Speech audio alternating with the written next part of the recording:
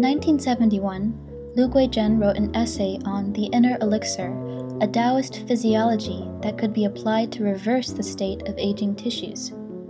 Lu explained that this technique was physiological through and through, not to be confused with the spiritual alchemy of the West.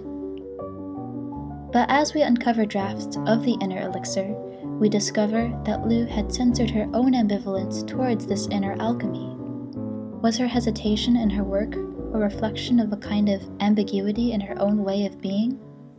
Did it have anything to do with her illness 2 years earlier? One morning in 1969, a nurse injected atropine into Gwei-djen's neck to keep her from salivating.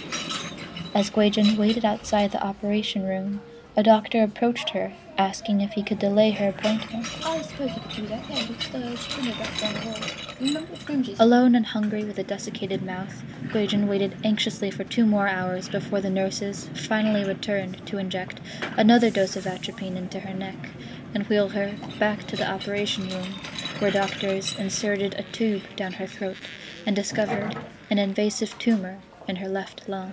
Dago Joseph, all has not gone well this morning.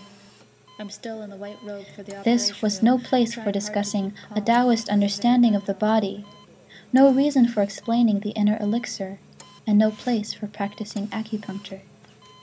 Gwei-djen, draped in a white hospital gown, was thoroughly embedded within a biomedical context. And as the nurse punctured Gwei-djen's neck to deposit atropine, the needle functioned as a vessel to transfer fluid that would inactivate local neurotransmitters, serving a much different purpose from the acupuncture needles that Gwei-djen studied. Here is how the atropine works. Nerve agents knock out the relaxing cholinesterase, causing the acetylcholine to build up until it paralyzes the muscle. Her body had been altered to an abnormal state in preparation for investigating an abnormal growth inside of her. And although she had been ill, it was the effect of the atropine, and not her own disease, that caused her to suffer. The fearless Gwei-djen, who had been fiercely independent, was frightened and alone. While Lu later described the inner elixir as a triumph of man's mastery over his own fate, it was nevertheless a medieval pursuit. How did she understand the decay of her own self?